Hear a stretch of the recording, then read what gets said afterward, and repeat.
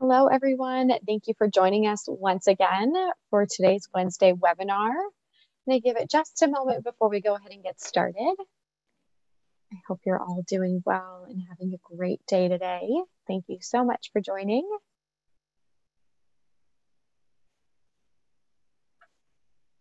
Okay.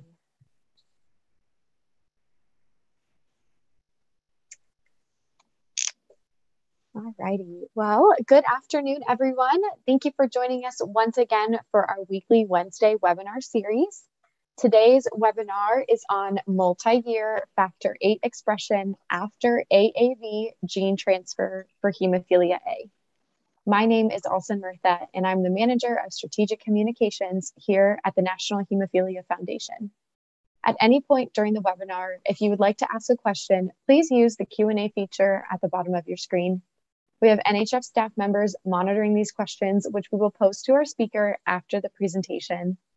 This webinar is being recorded and will be available to the community beginning on Friday, May 6th. I'm joined today by Dr. Lindsey George. Thank you for taking the time to join us. I'm going to go ahead and turn it over to you to get started. Okay, great. Thank you very much. I appreciate it. And thanks for the opportunity to be here today on, of course, one of my favorite topics. I guess what we'll go over the next approximate hour or so are the published data late last year of the phase 1/2 trial for hemophilia A gene therapy. The trial was sponsored by Spark Therapeutics. I'm Lindsey George. I'm from the University of Pennsylvania and Children's Hospital of Philadelphia. These are my disclosures. So by way of outline, I think my main focus of the talk is, of course, to talk about the trial results. And then as a brief outline, so you know where we'll be headed over the next approximate hour, is I just want to give a very brief background of AAV, sort of the strategy for AAV-mediated gene transfer that's currently in the clinic for hemophilia A and hemophilia B, and where we are in current progress. Just an outline briefly of the trials that are ongoing. And then I'll review the publication on the safety and preliminary efficacy of the SPK8011 vector, and then how these data sit, particularly with respect to longitudinal durability, with respect to trial results that have been observed in other hemophilia A gene therapy efforts. So very briefly, so that we're all on the same page, as a general background of the current approach for gene therapy for hemophilia. So the vast majority of clinical trial efforts have coalesced around the use of adeno-associated viral vectors, or AAV vectors, that are delivered systemically to target the liver for expression of either the factor VIII or factor IX protein.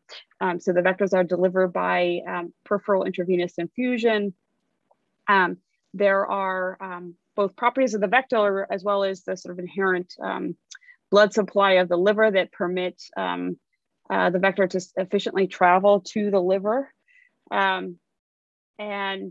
Thereafter, the goal is for transduction of your target cell of interest, which in our case are hepatocytes.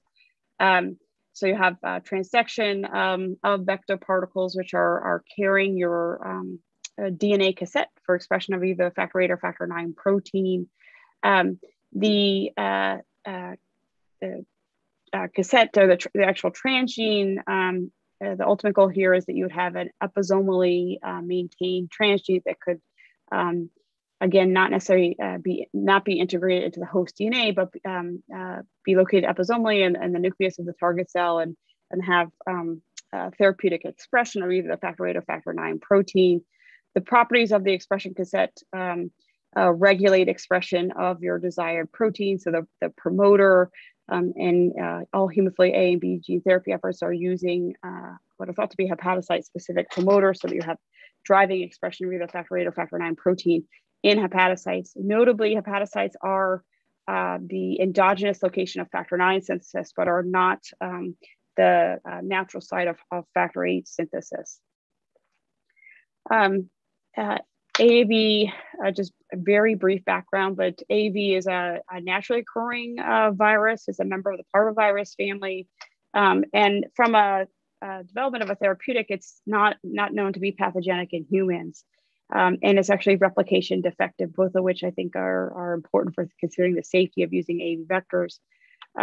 But what are done with AAV vectors is that the vast majority of the AAV wild type genome is essentially gutted and replaced with either regulatory elements to express a transgene of interest. So you maintain the only part of the wild type AAV virus that's maintained are the ITRs, the intraterminal repeats that are necessary for packaging and maintaining a stable episome post-transduction in your target tissue. As I mentioned, recombinant AAV vectors are replication defective. They have no wild type viral coding sequences. And then from the standpoint of what we're aiming to develop AAV vectors for, they have tropism for long-lived post-mitotic cells, so they don't require cells to be undergoing cellular division for transduction.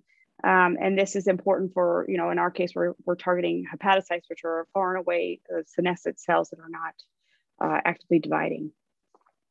AAV vectors are predominantly non-integrating, which from the standpoint of concerns around integration, theoretical integration risks and genotoxicity, that's a positive thing when you're thinking about safety. That's potentially problematic if you're trying to treat rapidly dividing cells, such as trying to treat a neonate or something of that nature, or a patient of that nature. And then lastly, just as a very important practical point, the AAV vectors can, as I mentioned, can package somewhere around 4.7 kbs, a little bit, perhaps a little bit more. And this is sufficient for packaging the cDNA of both factor IX as well as a B-domained deleted version of factor VIII. So here's at the current state of actively enrolling clinical trials for hemophilia A and B. I just wanted to outline briefly there's the sponsors, and then there are a multitude of variables between the vectors being used, even though they're targeting the same transgene. With respect to factor IX work, all currently actively enrolling trials are using the factor IX POTOA transgene. This is a naturally occurring gain of function mutation and imparts about 8-fold greater specific activity. And I think, importantly, 2 vectors for hemophilia B are in phase 3 clinical development. The data from the UniCure pivotal trial were announced at EAHAD in February. And the data from the Pfizer hemophilia B trial, originally sponsored by Spark Therapeutics, is again currently in phase 3 trial, and the data from this trial are anticipated in the first quarter of 2023. And then moving to the topic for today, hemophilia A, there are a number of hemophilia A gene therapy trials that are ongoing, including 2 phase 3 trials. The trial sponsored by Pfizer and Sangamo is currently on hold. However, the phase 3 trial for BioMarin is actually announced and actually published data from this trial, and I think many anticipate this vector may be approved perhaps in this calendar year.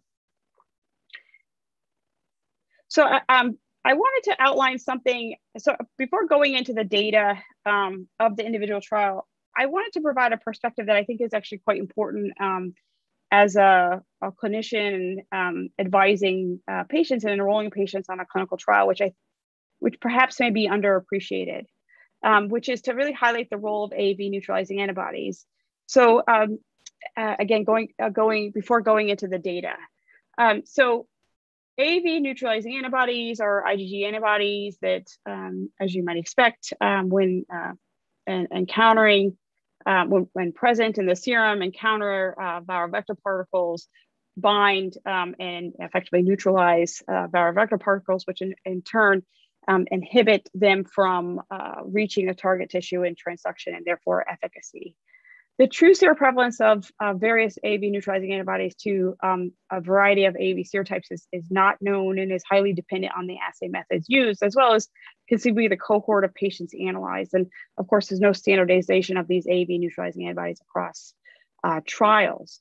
And I think the perspective that I think is really important on the clinical side when thinking about AAV vectors is I think these AAV neutralizing antibodies are particularly important to keep in mind because they really highlight the importance of really choosing the vector that you advise your patients on quite carefully. So these are data, a very small cohort of patients, it's 3 patients, who were the first patients to ever receive a systemic AAV vector. They happen to be patients, hemophilia B patients. And I think what's important is that these men, they were treated in the early 2000s and subsequently followed for approximately 15 years. The vector serotype used was an AAV2 vector. And you can see that, well after 10 years post-vector, these men maintained high titer neutralizing antibodies to AAV2. And actually, these neutralizing antibodies were multi-serotype cross-reactive.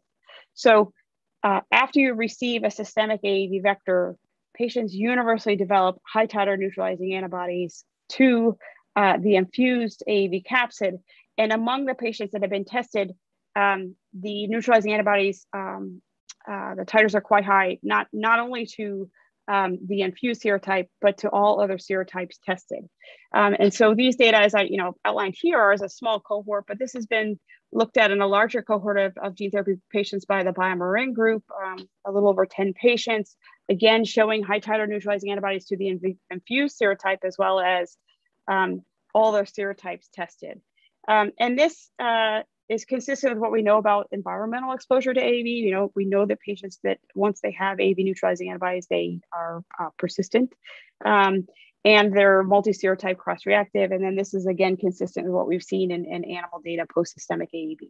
So I wanted to highlight the role of AAV neutralizing antibodies before talking about the clinical trial data, namely because once you infuse a systemic AAV vector, patients universally develop high titer neutralizing antibodies that in this, when we've actually looked, are actually looked to be multi-serotype cross-reactive. And this is a very important point because in the current state of clinical development, it's highly unlikely that after you I guess I'll say this, in this current state of clinical development, it looks as though you can only receive one lifetime systemic AAV vector, which in essence is actually the goal of therapy. But it also puts a lot of gravity or a lot of emphasis on, which vector you choose, because you may indeed only have one opportunity for a systemic AAV vector in your lifetime. So I'm emphasizing this because I think the details of the individual trials matter quite a lot. And I think it's very important to have a strong understanding of the vector as well as the available clinical trial data when choosing the vector for either yourself or for patients. So with that perspective, I wanted to dive into data. This is a paper that's published in the New England Journal late last year as a large group of people. And so I'm honored to present on behalf of all the co-authors. Let me just tell you a little bit about the vector. The AAV serotype used for the SBK8011 vector was a bioengineered capsid LK03, which has been given the commercial name of SBK100. This capsid was bioengineered by Marquet's group at Stanford. He used, and I apologize, I don't have time to go into the methodology as much as I would like, but for those familiar with this, he used a capsid shuffling technique. And so the LK03 capsid consists of, you could think of it as components of naturally occurring serotypes, and the relative contribution of each of these listed naturally occurring serotypes is schematically represented here. And I think maybe the relevant point here is that the bulk of the LK03 capsid, which again is the capsid used with the vector of the data I'll outline shortly, the bulk of it is derived from AAV3. What the group outlined is the goal was to develop an AAV capsid, bioengineered AAV capsid that had theoretically improved transduction of human hepatocytes. And this is just some primary data from the development. So this is looking at an in vitro transduction assay of human hepatocytes, looking at, so you have plated human hepatocytes, and you come in with your AAV serotype expressing essentially a reporter gene, which is a firefly luciferase. And you can see here that the expression of the firefly or luciferase, or essentially reporter gene, is most impressive with the LKO3. And this is, you can see some of the comparisons here. So for example, the AAV8, which has been used in other hemophilia gene therapy trials. So at least in this in vitro assay, LKO3 looks quite impressive in terms of an improvement of transduction of human hepatocytes. And then going in vivo in a chimeric mouse model. So this is a mouse model that's been the liver has been partially repopulated by human hepatocytes. So going in with an AAV vector, the comparison here is this LKO3 bioengineered capsid relative to AAV8. Using this vector to look at expression of, again, a reporter gene GFP. And you can see that the relative percentage of transduced hepatocytes, human hepatocytes in this chimeric mouse model for LKO3 is quite significantly higher than AAV8. So this altogether, this suggested that the LKO3 capsid would perform quite well in terms of transducing human hepatocytes. And if there's one thing that the work in hemophilia gene therapy development has taught us, is that animal data doesn't always predict human observations, but it does sometimes. So this was the rationale for choosing the LKO3 capsid. And then the rest of the, this is intended to be a schematic of the expression cassette. So you have the ITRs. In between the ITRs is your expression cassette. So you have what was used was a truncated modified transferrin promoter, which is a hepatocyte-specific promoter, and then the factor VIII SQ transgene. This transgene is being used in nearly all of the Hemophilia A gene therapy trials. So that the concept here is that the cDNA of the full-length protein exceeds AAV vector packaging constraints, and so this requires that you truncate the factor VIII gene, which essentially truncate the vast majority of the B domain, which has no known function and no known procoagulant function. And so, importantly, I'll say that this this encodes a specific B domain deleted version of factor VIII called factor VIII SQ. Importantly, this exact same amino acid sequence has been used in recombinant protein therapy for over 2 decades and has not shown any difference in safety or clinical efficacy. So moving on now to the eligibility criteria of the trial. So we enrolled adult males with factor VIII levels less than or equal to 2%. Patients had to have neutralizing antibody titers that were less than 1 to 5 to the employed AAV serotype. Patients had to have pretty hefty factor exposure, so greater than 150 factor exposure days and no history of an inhibitor. So the concept here is that we wanted to err on the side of caution and enroll patients that would be, presumably much less likely to develop an inhibitor to the transgene-derived protein. Patients could not have active hepatitis B or C, but could have a history, but just couldn't have actual active viremia of hepatitis B or C. Then patients had to have liver fibrosis that was less than or equal to stage 2. We did enroll HIV positive patients. They just had to have a negative HIV viral load and an appropriate CD4 count. And then among the patients had to be either treated at baseline on prophylaxis, or if they were treated on demand, had to be, had to have a registered phenotype in the year before vector of an AVR that was quite high. So generally speaking, the patients receive the vector by outpatient IV infusion over the course of an hour, and then it's followed by a couple hours of vital sign monitoring. They're followed on a dosing protocol for a year, and then thereafter are followed for 4 years on a long-term follow-up protocol. And this is overall consistent with FDA requirements that mandate a requirement of a 5-year follow-up period after AAV vector infusion. So this is the demographics and summary briefly of some aspects of the clinical trial course of the patients. It's a lot to look at. So let me break it down a little bit. So there were a total of 4 dose cohorts. 18 total patients received vector. The majority of the patients had severe hemophilia at baseline. 4 of the 18 patients were treated on demand, and the rest were maintained on prophylaxis. Patients were between the ages of 18 and 52 at the time of enrollment. And all but 1 patient had a history of underlying hemophilic arthropathy, and you could see some of the patients had pretty significant hemophilic arthropathy with several target joints. About half of patients had a history of hepatitis C, And among those patients that had hepatitis C, they had either stage 1 or stage 2 fibrosis. And then the patients that did not have a history of hepatitis C had otherwise, best we could tell, completely healthy livers with no evidence of fibrosis. 3 out of the 18 patients had a history of HIV.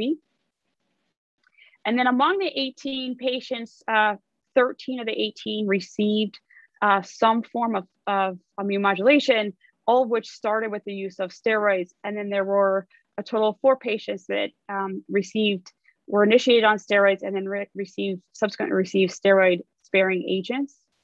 And then I have listed here the duration of immune modulation use, which spanned anywhere from a couple of weeks up to, you can see some of these patients were on immune modulation for up to a year. And I'll go over the immune modulation course in detail.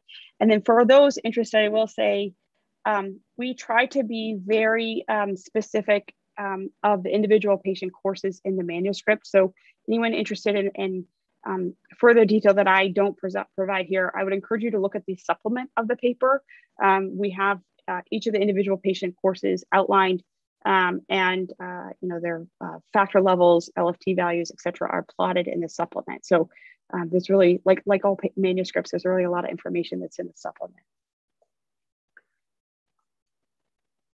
So adverse events. So a single, so let's talk about safety first, I guess. So there's a single patient in terms of adverse events related to the vector. There was one that was deemed to be, actually there were 2 that were deemed directly related to the vector. The first was an AE that occurred within the first 24 hours after vector infusion. The patient experienced fever, myalgia, and emesis. This occurred about 12 hours post-vector. And was responsive to acetaminophen, and symptoms had completely resolved within 3 days post-vector. Similar observations have been seen now across several of the AAV trials, which many have speculated may be a possible innate immune response to the vector. Importantly, again, the symptoms resolved. There was no long-term sequelae. The other thing is, because this analogous reactions have been seen across a couple of different trials, it does raise the question of, do these patients have, does this sort of predict ultimately courses on the trial? And best we could tell, the answer is no. But something I think that will be important to try to understand a bit in the future. There was a single SAE. So one of the patients was found, I'll go over his course in detail, but this SAE was related to an elective hospital admission for which the patient was given IV methylprednisone in the setting of having a capsid immune response with the goal to rescue transgene expression. The bulk of the adverse events were really related to the use of steroids, and I think this is consistent with what has been seen across clinical trials, other clinical trials. And you can see the list of adverse events that were deemed to be related to the use of steroids. Importantly, all of these AEs resolved once the steroids were discontinued. Interestingly, there were no AEs related to the use of steroid-sparing agents. So I mentioned there are total 4 patients that received steroid-sparing agents that were consisted of either MMF or tacrolimus or azathioprine, and there were no AEs related to the use of these agents. And then continuing on the vein of safety, looking at transaminase elevations in the subject. So most hemophilia trials have observed some rise in transaminases. Thankfully, in the hemophilia trials, there's not been evidence of hepatic failure or symptomatic rise in transaminases, but nonetheless, this has been observed across multiple trials. But I'll just outline our observations. So a total of 4 of the 18 participants did have transaminase elevations, but importantly, these transaminase elevations were short courses, so on the order of weeks, not on the order of several multi-month transaminase elevations that have been observed in other trials. So among these 4 patients, there were a total of 7 events, 7 events of elevated transaminase values. 6 of these events were grade 1 toxicity, so that meant that they had transaminase elevations that were roughly between 2.5 and 3-fold the upper limit of normal. And then a single patient had a grade 2 transaminase elevation that was just about 3-fold above the upper limit of normal. All of the observed transaminase elevations occurred in the higher dose cohorts, so the 1.5 and the 2E12 for vector genome per kilogram dose cohorts.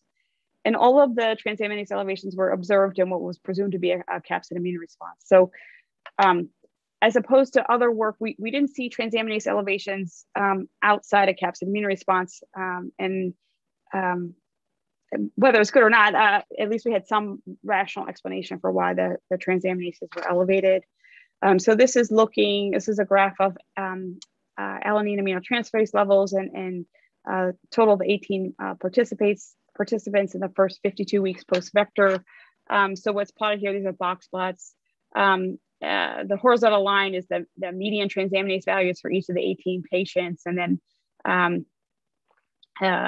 you can see and then just so that it's a bit confusing to look at this graph, the highest levels are also plotted here.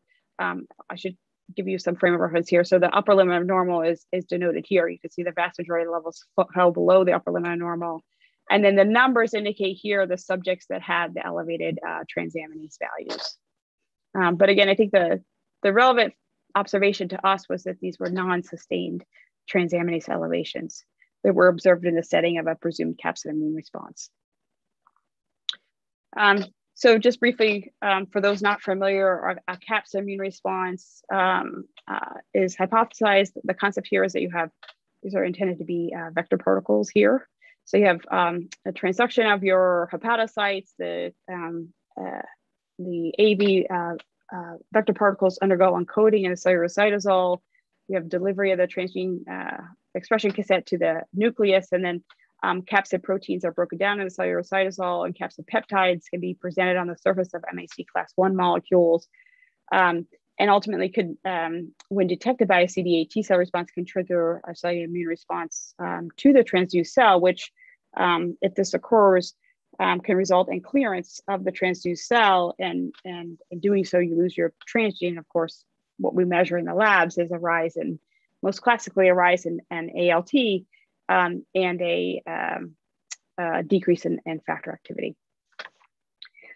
We similarly have used an interferon gamma ELISpot assay to measure zoo surveillance for this evidence of a capsid immune response. So this is an assay where you take patient peripheral blood mononuclear cells, they're plated, and then you expose the patient's peripheral blood mononuclear cells to capsid peptides and measure their interferon gamma response.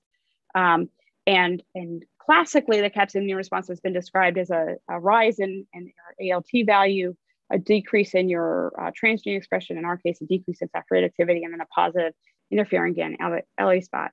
I think the ELISpot data is quite helpful at times.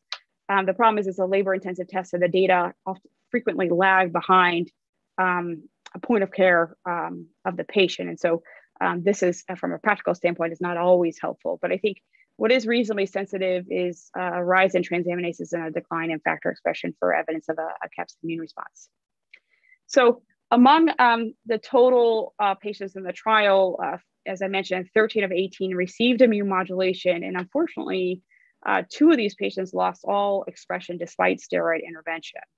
So I just want to go over their courses in detail. They were participant 5 and participant 12. They both were enrolled in the highest vector dose cohort of 2 × 10^12 vector genomes per kilogram. Let me take the patient on the right here, participant 12.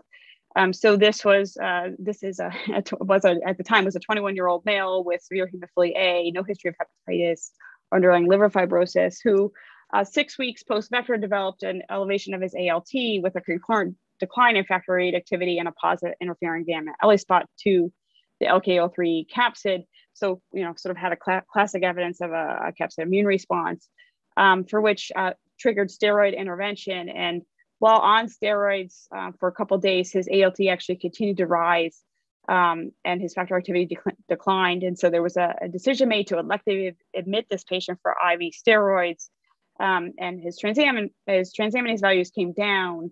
Unfortunately, he continued to lose transgene expression as such that by what we think is around week 17, he lost all expression of the transgene. And because he had been on steroids for several weeks, he ultimately took a bit of time to wean him off of steroids. So this is his course. This is looking at factor VIII activity on the left vertical axis and ALT value on the right vertical axis. Factor VIII activity is in red in this graph, as well as the subsequent graphs I'll show you. And you can see, he has pretty factor VIII expression that went up to the, around roughly 20%, and then concurrently had this rise in his ALT, and then not plotted here, but had positive alley spot data, positive alley spot results, was initiated on steroids and unfortunately lost transgene expression despite steroid intervention. Actually, around the not completely dissimilar timing, participant 5 is a 27-year-old male with severe hemophilia A, no history of hepatitis C or underlying liver fibrosis. This actually, interestingly, was the same patient that had developed an acute infusion reaction post-vector. Is completely unclear whether that's related to his overall trial course. However, week 5 post-vector, he had an isolated increase in his ALT and a very modest decrease in his factor VIII level. Just looking at its factor VIII levels over time, it's a bit hard to discern specifics here. I'll note here that this represents factor VIII infusion on the day of vector infusion. So really, this is his transgene expression after that point. So at any rate, at week 5, developed a rise in his ALT, a modest decrease in his factor VIII expression, and steroids were initiated.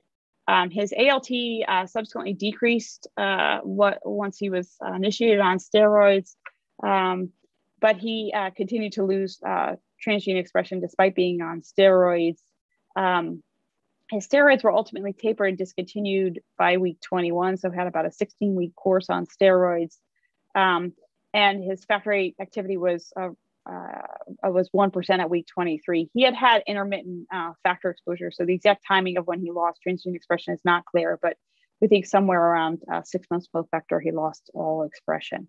So these are the 2 cases, 2 of the 16 men that lost all transgene expression post-vector on the trial.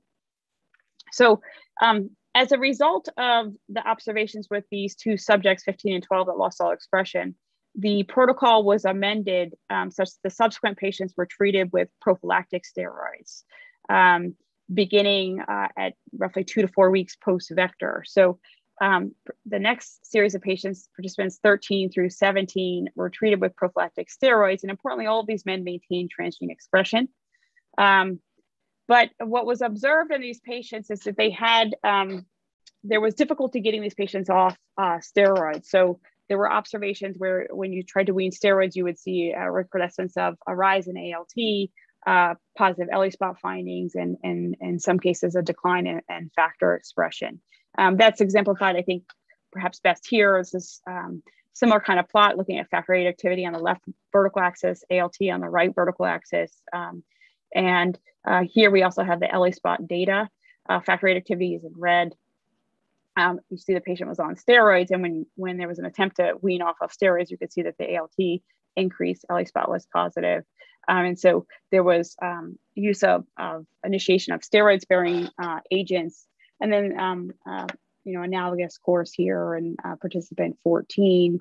Again, the concept here is you have a factor VIII activity that was actually well within the normal range, use of steroids, and as the steroids were tapered, this little spot here, you can see his ALT value rose, or positive LA spots. So steroids were reinitiated, and then a patient was bridged to the use of, this particular patient was bridged to the use of azathioprine. But importantly, actually, the patient was weaned off of all immune modulating agents at about a year post-vector and has maintained transgene expression. And so that was the concept why there was some variable use of immune modulation. So the first 12 patients were reactively treated if needed with steroids in response to evidence of a capsid immune response. And because of the 2 patients, 5 and 12, that lost all expression, the protocol was amended for subjects 13 through 17 to receive prophylactic steroids. But due to difficulties weaning these patients off immune modulation, the duration of steroid use and bridging to steroid-sparing agents, and the subsequent difficulty weaning patients off immune modulation, the last patient was transitioned back to the use of reactive steroids.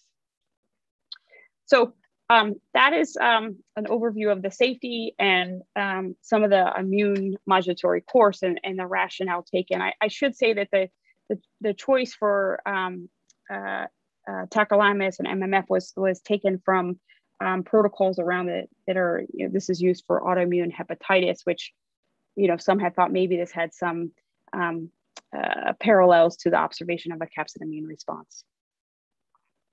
Okay, so now moving to expression.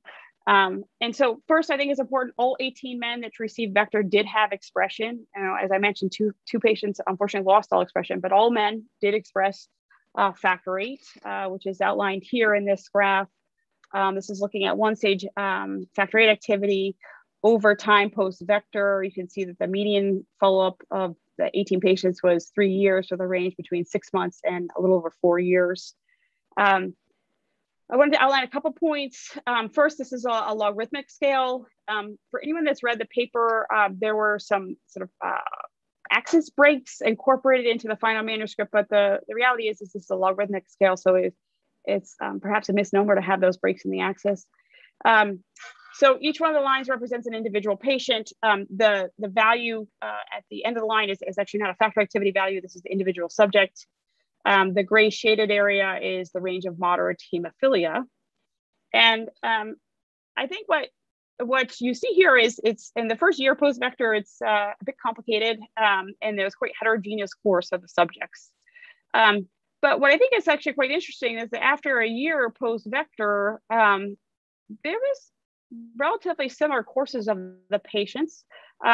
You can see that the mean factor VIII activity in the patients, followed for beyond 6 months was a mean factor VIII level of 11%, plus or minus 6, about 7%. So about a threefold range in factor VIII activity. Notably, this is in the 16 subjects that maintained expression. So among those 16 men that maintained expression, there was perhaps a bit less heterogeneity that's otherwise been observed when you look at stable transgene expression. And then what I think to me was the most important part of this work was looking at the longitudinal stability of expression. And so this is a table that's in the supplement. And I actually think this might be the most, one of the most important pieces of data in the manuscript. So what this outlines, so there were a total of 12 patients that were followed for at least 2 years. So we picked 2 years because that felt like enough time that we could see, some evidence of, other trials had reported a clear decline in expression from year 1 to year 2. And we were interested in seeing if we saw something analogous. So that we included patients. First of all, we had to, obviously the patients that lost all expression related to a capsid immune response are not included. And then there were a total of 12 patients that were followed for at least 2 years. And so what this outlines are those 12 patients, this is the respective vector doses. This is their mean factor VIII activity from month 6 to month 12 versus their mean factor VIII activity for any time point after 52 weeks. So to the best of our assessment, steady state expression was achieved somewhere in the range of 6 to 12 months. And then we were interested in, what happens. So if their steady state expression is somewhere around 6 to 12 months, again, there was actually quite a bit of heterogeneity, particularly in the higher dose cohorts, what happened between 0 and 6 months. But relative steady state expression between 6 and 12 months. And then how did that factor activity for the individual patient compare to their factor VIII activity for any time point after, after a year post-expression. So for example, this first patient had been followed for a total of 4 years. So this is his steady state factor levels between 6 and 12 months, and then his steady state factor levels for any value after 12 months, so from between 12 and, 48 months. And you can see it's not much of a difference. And so I guess I'll just point to 2 values. This was intended to be, we use descriptive statistics only. But if you took each of these 12 patients and looked at their factor activity between 6 and 12 months and compared that to their mean factor activity for any value after 12 months, the confidence interval actually crossed 0. So it was the 95% confidence interval was between -2.4 and 0.6. So suggesting that there was not any significant decrease in factor VIII expression. And then if you look similarly, so that's comparing individual patients to his values between 6 and 12 months to his own values after 12 months, and then the cumulative confidence interval of that. And then if you take the aggregate data of these patients and you look at the mean factor VIII activity of all 12 men between 6 and 12 months versus their mean factor VIII activity after 12 months, there's not a major change. And so this, generally speaking, suggested to us that, after roughly 6 to 12 months of expression, provided you were outside the window of a capsid immune response, that there was indeed evidence of, approximately stable expression. And I think that's an important point, because the data before this would suggest that maybe there was some evidence that, durability of expression was in question in factor VIII. So I wanted to paint this in the context of available other hemophilia A gene therapy trial data. So this is compiling the aggregate data that's available for hemophilia A gene therapy work. And it represents published information. You can see the publications here, data presented in abstracts and single information from a press release in January. And so I think you will certainly have to take this with a grain of salt, but I think there are general trends that can be taken from this. So this is a couple points. So first, with respect to the Spark 8011 vector, this is, if we're just sort of trying to conceptualize if, multi-year stable factor VIII expression is indeed possible in the current methods used in gene therapy. That's the point of this analysis. As I have mentioned now a couple of times, 2 of the 18 patients lost all expression. So what we instead did was look at the patients that had been followed for at least a year and maintained expression. So with the Spark 8011 data, and this is their factor VIII activity at year 1 up to year 3 post-vector. There is a single patient who had been followed for up to 4 years, but you can see the relative factor activities, and then this is the number of patients represented in each year. And I think what's important is that the pharmacokinetics look quite a bit different from some of the data that's available for other work. So the other trial data, at least what is available, is outlined here. There are clearly some limitations to this. So I'll just take first the Pfizer Sangamo data. This is this data was presented at ASH meeting this past December. This is really only 4 subjects looking at their 1-stage factor VIII activity. So any chromogenic value was converted to a 1-stage assay based on the group's reported observations of chromogenic to a 1-stage assay, so that we can look at this on the same scale. But you can see clearly there's a decline in expression, about loss of half of transgene expression on these on average in these 4 patients from year 1 to year 2. And then these are the data, available data from the phase 1/2 trial of the BioMarin sponsored trial, looking at their factor VIII activity, again, converted to a 1-stage assay over time up to 5 years post-vector. And then similarly looking at their phase 3 data, in which there's a total of 17 patients that have been followed for 3 years. Again, this is 1-stage assay values. The values plotted here are the median values with the standard error measurements, so that the data are not normally distributed. So that's why a median was plotted here. But I think the important point here is that there's clearly some variability between the trials in terms of their achieved factor levels, but and obviously it's a remarkable proof of principle that you can have factor VIII expression post gene therapy and remarkable progress. But the pharmacokinetics across the trials look quite a bit different. And I think, again, what was important about the Spark 8011 data is that I think, to me, the biggest point was that it demonstrated that you could indeed have approximately stable multi-year factor VIII expression. And I think this is a very important point for the field when continuing to further pursue this general strategy for hemophilia A gene therapy.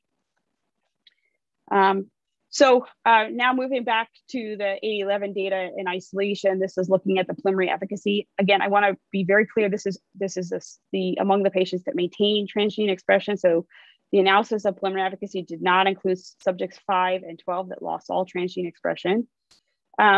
But among the other patients that maintain transgene expression, this is looking at their annualized bleeding rate before vector infusion and after, as well as their annualized number of infusions before vector and after. And you can see clearly there's a pretty remarkable reduction in ABR as well as infusions, consistent with a remarkable improvement in phenotype among the patients that maintain transgene expression.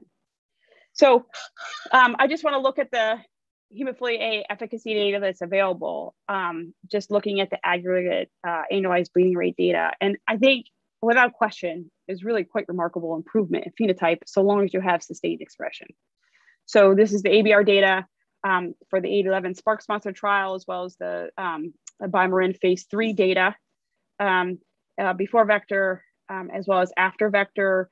For the Pfizer Sangamo data, there's only an ABR, to my best of my knowledge, only available for post-vector in a small cohort of patients. But, you know, I mean, you can see without question, there's a remarkable improvement in phenotype. So I think the optimism is certainly there that we can certainly have very impressive clinical improvement.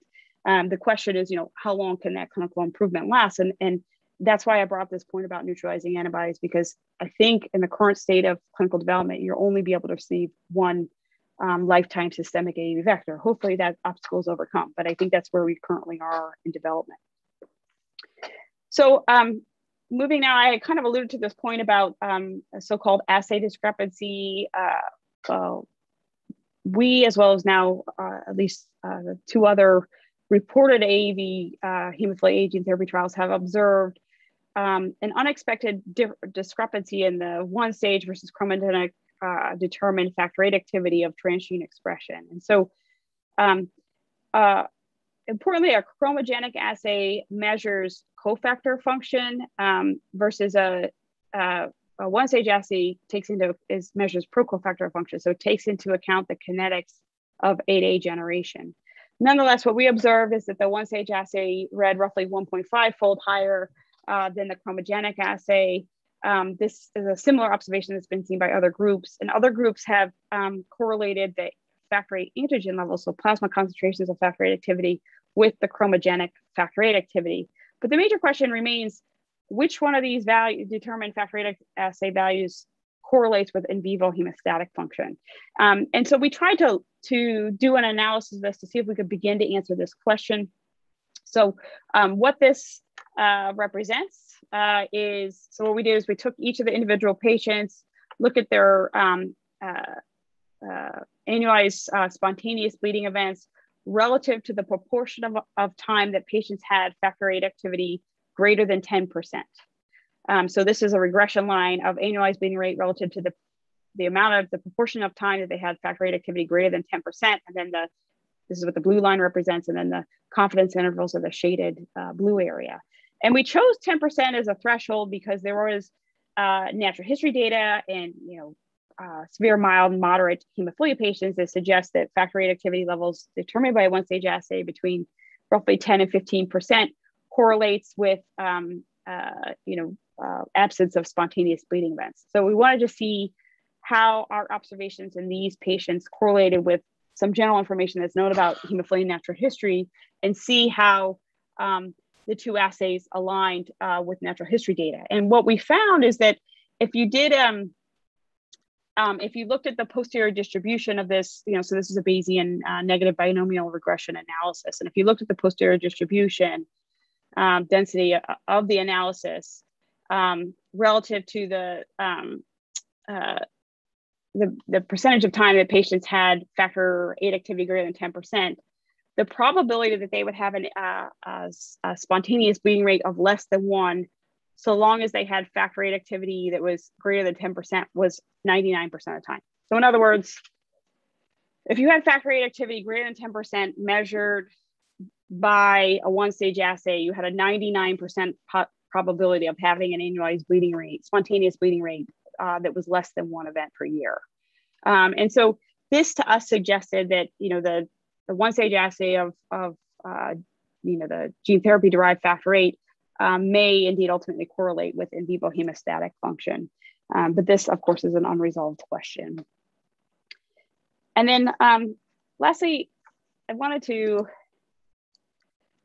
just wanted to look at, because we actually are starting to get quite a bit of data, phenotypic data, if you start to look at the aggregate data from the clinical trials. And this is, so what we tried to do here was to look at the aggregate data that's available with either, the SPK8011 vector that should read, relative to the phase 1/2 versus and phase 3 clinical trial results of the BioMarin vector, which ends up being about 150-ish patients. So it's looking at the reported ABR of each of these patients relative to their factor VIII activity. And the thought was, could we begin to start to answer, there's a lot of discussion around like, what is the minimally targeted factor level, and which factor level is ideal for, or which factor level may ultimately most reliably confer an ABR less than 1, or whatever clinical threshold you want to use. So I want to be cautious in this analysis, but we just looked at this to say, can we start to be kind of honing around an answer to this question of what may be the minimally targeted factor level, and we used some arbitrary cutoffs that we came up with. So this, we said, so we took, the data from these roughly 150 patients, and looked at their ABR and their one-stage factor VIII activity, again, so that we could standardize this across the trials. And we arbitrarily grouped these patients, not arbitrarily, we systematically, I guess, grouped these patients into groups of 10 according to what their factor VIII activity level was, and then looked at the percentage of patients by factor VIII activity that had an ABR less than 1. And what you can see here is that around roughly 20% factor VIII activity by one-stage assay, you start to see, roughly 90% of patients have an ABR that's less than or equal to 1.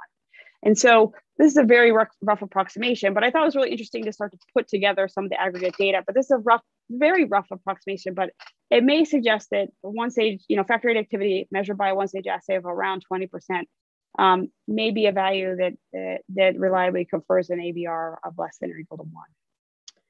So with that, the summary for the SPK-811 work is that thankfully there were no major safety concerns reported. Unfortunately, 2 of the 18 men lost all expression related to a capsid immune response. I should note that all patients had some degree of expression, 2 of whom lost all expression related to a capsid immune response. The remaining 16 men maintained expression, there's been, among those 16 men, there's been really remarkable evidence of efficacy with, well over 90% reduction in bleeding events and factor use. But to me, I think the most important point of this is that the kinetics of expression, I think, are different than what's been reported by others. And mainly that, once steady state is reached, the patients, at least the data that we have so far on the men that have been followed for at least 2 years, it looks pretty stable, reasonably stable, I guess I should say, such that, multi-year, I think it's provides proof of principle that multi-year approximately stable factor VIII expression post current methods of AAV gene addition is indeed possible.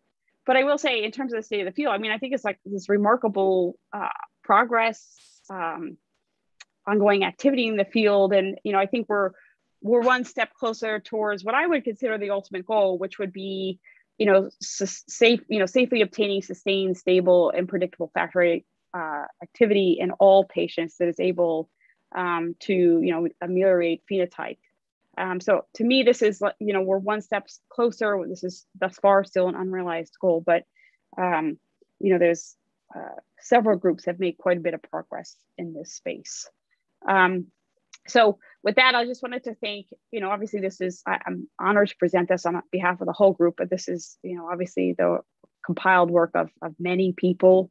You can outline here, you can see the authors, and then there's, several people, as you can see here, at the individual enrollment sites, as well as the study sponsor, who are not listed authors, who are most certainly key, provide, key aspects of the success of the work.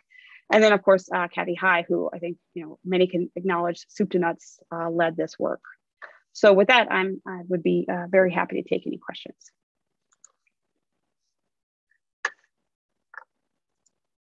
Great. Sorry, I'm having my computer's going to lift off to space at the moment. My fan is going nuts. I do have a couple of questions as I continue getting loaded, but for the first one, this individual for the great summary, the longitudinal factor VIII stability is somewhat reassuring. However, the increasing aggregate data from all the trials, is there any insight into vector dose optimization. Factor VIII expression does not seem to closely correlate with vector dose in your trial.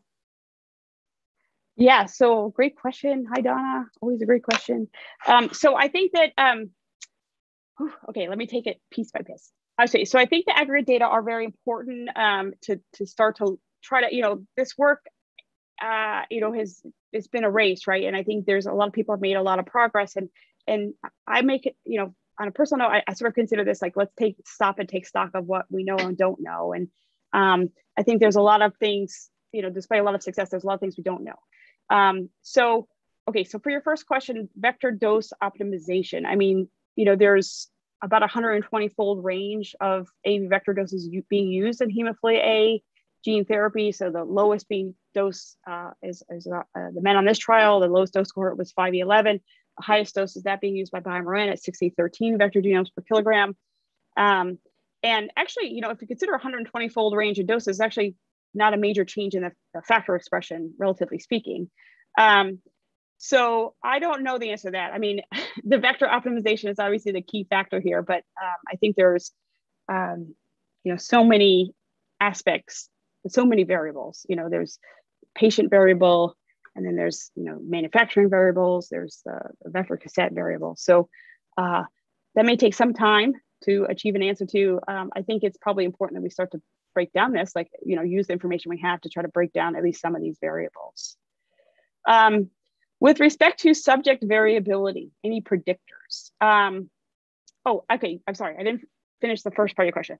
Your point is well taken that there didn't appear to be an obvious dose response. And we actually did a descriptive analysis of this, and actually there was not evidence of a dose response. And I think that in the higher dose cohorts, certainly. So between there were three, the 1e11, 1.5, 1e12, 1.5e12, and the 2e12 dose cohorts, there was not evidence of a dose response.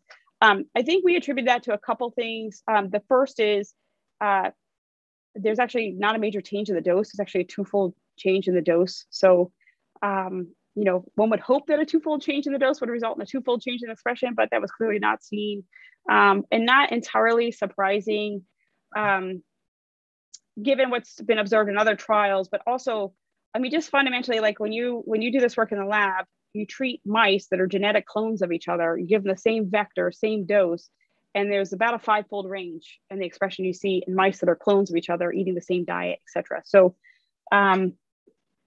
there's going to be some degree of variability that I think is just going to be inherent to this therapy.